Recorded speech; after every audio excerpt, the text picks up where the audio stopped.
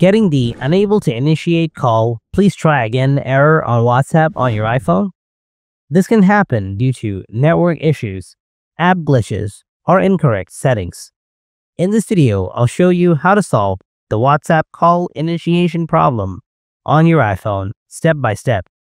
So without wasting any more time, let's get started. Before doing anything, make sure you have a stable internet connection.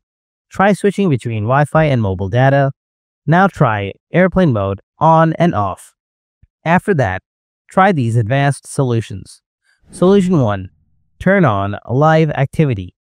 First, open up the Settings app. Now scroll down to the bottom. After that, tap on Apps. Now find the WhatsApp, then tap on it. After that, make sure to toggle on live activity from here. And also make sure to toggle on the background app refresh. Solution 2. Turn off VPN. Open up the Settings app again. After that, tap General. Scroll down a little bit. After that, tap on VPN and Device Management. Here, make sure to disconnect your VPN. Now restart your iPhone and try to call someone on WhatsApp and see whether the issue is solved or not.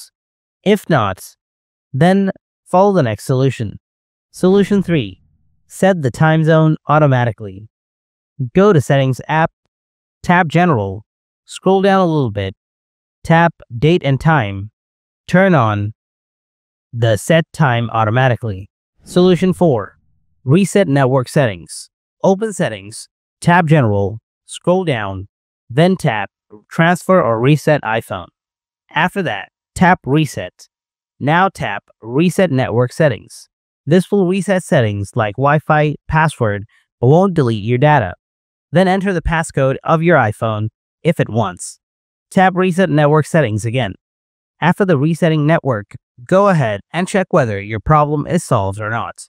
Hope your issue is solved by now. If you have anything to ask, let me know in the comment section below, and I'll get back to you real soon. Thanks for watching. See you in the next video. Until then, stay tuned.